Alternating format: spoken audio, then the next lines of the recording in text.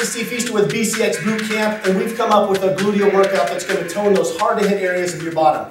We are about to tone and lift your gluteals.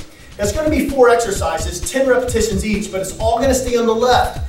Then we'll repeat those 4 exercises, 10 repetitions each on the right, and we're going to try to go through it for 3 rounds. So by the time you're done, we fatigue those fibers in a very deep way. It might even make you a little sore. I'm going to show you all of these just on my right leg, but then again, I want you to go through it again on your left, and then through the whole thing 2 more times for a total of 3.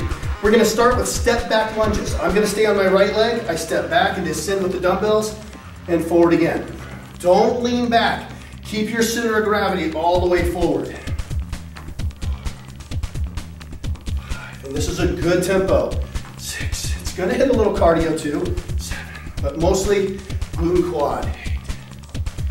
9. 10. That's a step back lunge. Now the same leg, the right leg is going to go forward. 1. Try not to lean back as you do this. Lean forward. 10 times. 3. All your weight on that forward leg. 4. I'm still on my right leg. 5. 6. 7. Push back up. 8. 9.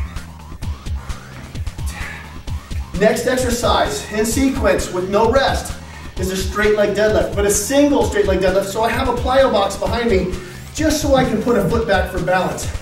This leg is relatively straight. I descend just from the hips. 1. I go down as far as I can 2. Until my back wants to bend. 3. But I don't let it. 4.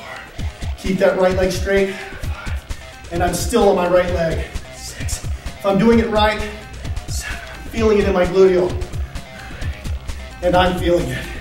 9. 10. All right, we're gonna finish it off with an exercise called stomps. Right leg forward, hands flat, foot has to be in between.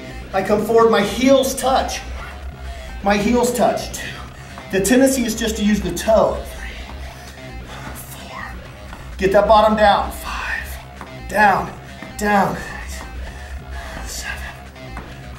8. 9. 10. Whoo, right here. Can you feel that burn? Okay, now we need to go back and use the left leg for all of it. Then we go back through 2 more sets either side. It's gonna fatigue the glutes in a fashion that nothing else gets. Let's get after it.